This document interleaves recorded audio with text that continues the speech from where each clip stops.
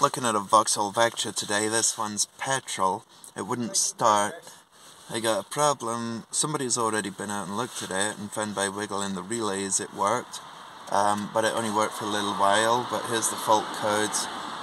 The ECU, it's not communicating with it. It says replace the electronic control unit, but the problem is it wasn't communicating to it earlier.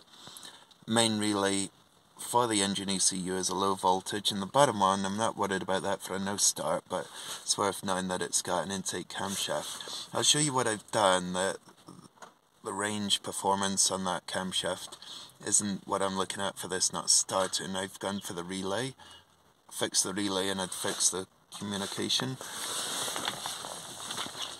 So I've already done it.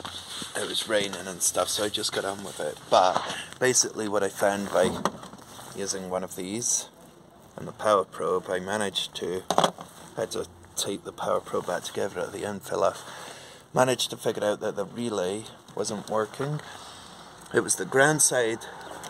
For the control side of it, the ground side goes to the engine ECU, so I've put it into here, into that wire right there. That wire is the control side for the ground side. It's brown and yellow. The only brown and yellow you see there on the back plug out of these two. The ECU is the back plug. And it goes to the control side, to this relay, main relay. So what I've done is just soldered a wire, just to bypass the contacts in this fuse box. So we're getting past all that. The wire's going to neatly go down, cable tied out the way. It's just an overlay for now to get it going. It's a cheaper option for, if the car's getting older. But now that goes in there. The relay's working. It gets the ground when you want it to get the ground to energize the relay to make everything work. I'll show you it starting.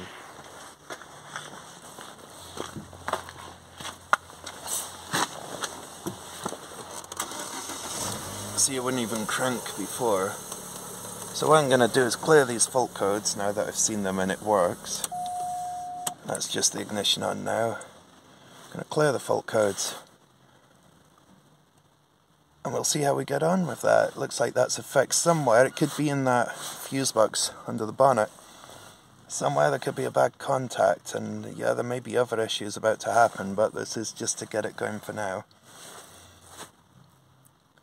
Once it's erased all these, we'll see what's left. No faults in the engine now. I'll start it and see if there's still no faults. Once it's finished doing all its stuff. Right. So, started it. Let's see. Back in the engine, is there any trouble codes? None at the moment. See, there would have been before. Hopefully that's helpful to somebody. If there's a problem with the wires, there are going to be other wires in the area that may be faulty.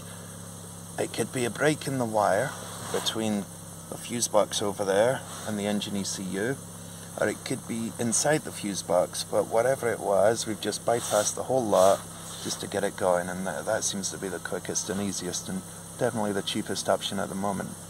Hopefully it's helpful to somebody. Thanks for watching.